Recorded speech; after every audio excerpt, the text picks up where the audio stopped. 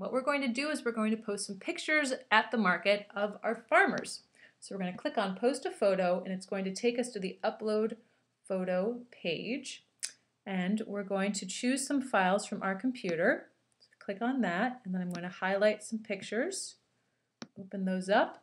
I'm going to leave the farm blank because it's two different farms, and I'm going to change the day to a day in the summertime because these pictures were not taken in the winter, and I'm going to start upload. Now, the information down here at the bottom talks about how to email pictures directly to Real-Time Farms from your smartphone. So you can attach it with your smartphone and send it to share@realtimefarms.com.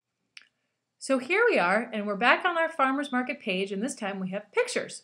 So what we're going to do is we're going to tag these pictures with the name of the farm and with the items in the picture. So we're going to click right here where it says tag this photo, and it's going to take us to the photo page. And what we're going to do is we're going to write down what's in the picture. So we have apples and plums and some peaches and looks like some cider. And we're going to choose a farm, and this is Seedling Fruit Farm, and we're going to click Save. And so now when we come back to our farmers market page, we're going to see that one of the farmers at our market is the Seedling Fruit Farm. Okay, so we're going to tag the last photo of our upload, and we're going to go once again to the picture. We're going to click on Tag. It's going to take us to the photo edit page. It's going to give us a chance to put in what is in the picture, which is sweet corn.